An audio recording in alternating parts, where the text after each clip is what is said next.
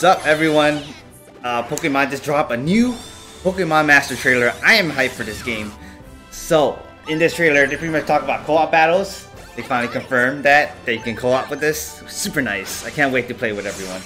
And Unity attacks, which is like the powerful sync move with, like, I guess, all three Pokemon on the team and the trainers. Seems kind of OP, but you know, whatever. It's pretty nice. Unfortunately, they didn't drop a release date. I was hoping at the end of the trailer, but I guess that's okay. Summer, oh my god, coming soon. But a lot of information is actually going to be on the website, and I guess there was a press release talking about a specific suit. So let's get in here. They have updated the website. They have some new sync pairs in here. Scroll to the bottom. You know, these are the old ones that were there before. Professor Bellis, which is the professor of this region, right, for you.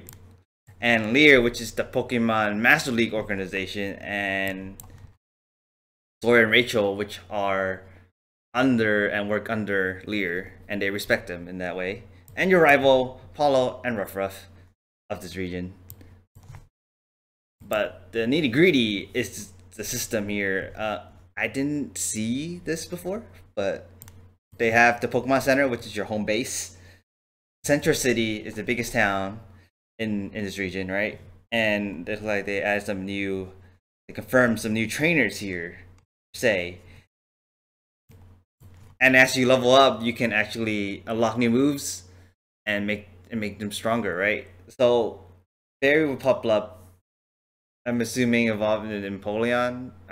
There was no other Pokemon in Empoleon, but maybe there could be with the so-called suit that we can discuss quickly later. That was on the press release. And here we have the edit team. So you kind of see on the right that you can learn new moves, right? And then you gotta lock them.